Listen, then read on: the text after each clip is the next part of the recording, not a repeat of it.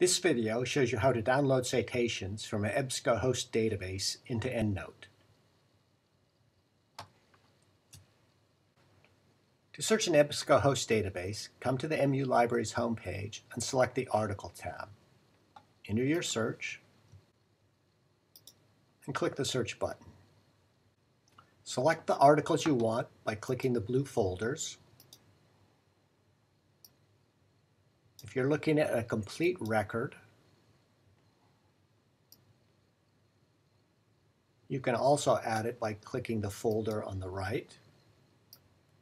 When you have all the citations you want, click the folder icon at the top.